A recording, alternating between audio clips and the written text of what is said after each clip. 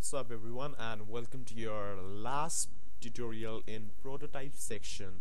And finally we'll be ending this boring series of prototypes, and we'll be starting with some cool and real use JavaScript commands and APIs and like that. So to summarize this, let's see what we have learned so far from tutorial number 10 or 12, I don't remember, in the prototypes.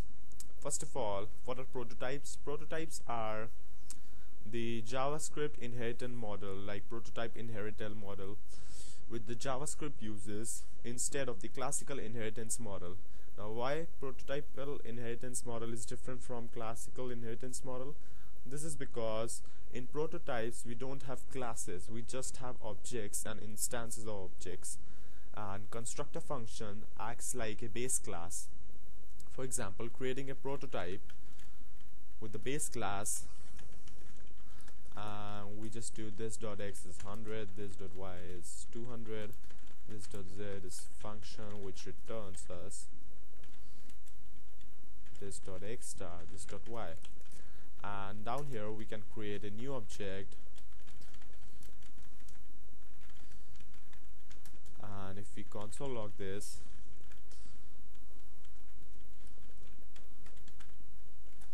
then it says, what did it say? 200 star 100 is like this. The next thing is the inheritance of one class into another. For example, if we create another base class 2 and write this dot a is equal to 300 and this dot b is equal to 400, and we do base class dot prototype, notice that we are assigning this base class 2 to the prototype chain of base class dot, just simply the prototype is equal to new base class 2. Now the prototype chain inherits all the properties of the base class 2 and the methods if available. Now object dot a should print out 300. This is inheritance in prototypes. I'm just going too quick because this is summarizing prototypes lesson. If you want to learn in detail and where I have took time to explain, then go ahead and go back in the list of playlist, and you'll see we have a lot of tutorials on prototypes. The next thing, what is the next thing was, I guess we created and manipulated, yeah. The next thing is private variables. For example, if we create var a is equal to 100, var b is equal to 200, then let's say a and bb, because we have a variable here. So object.aa would print out undefined because this is not attached to the prototype chain, and this is the scope of this variable is local to this constructor class. But the base class .aa would echo out 100, but this variable could be used right here in the class itself, and we could just use object dot z should return us with the same result, because the constructor class can access its private methods and properties.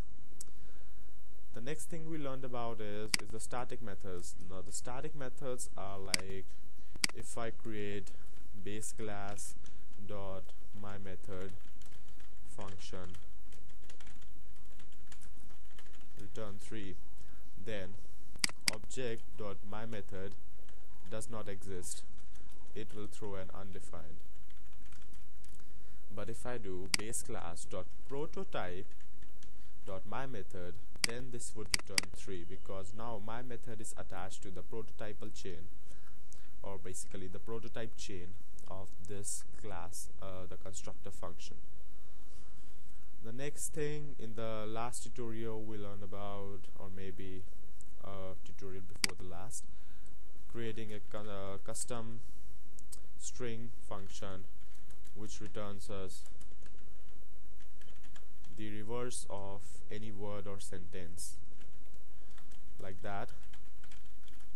I'll just copy the code from the last tutorial And as you can see, if we do like this, and let's copy this one as well,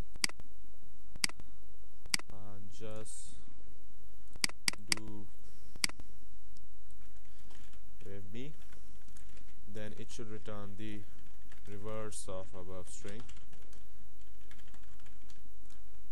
I don't have time to sit and write every single letter in the reverse format, but it would be something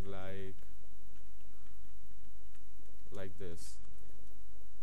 You can check it in your console browser. So that's all for the summarizing of prototypes. I hope you're clear with the prototypal inheritance model and how does JavaScript prototypes work. If you are not, go back in the playlist and watch tutorials again and again, and I'm pretty sure you'll master in prototypes in JavaScript. If you still need my help, you are free to comment below and ask for any help or leave any suggestion. And thank you for watching, and don't forget to subscribe. That's very important.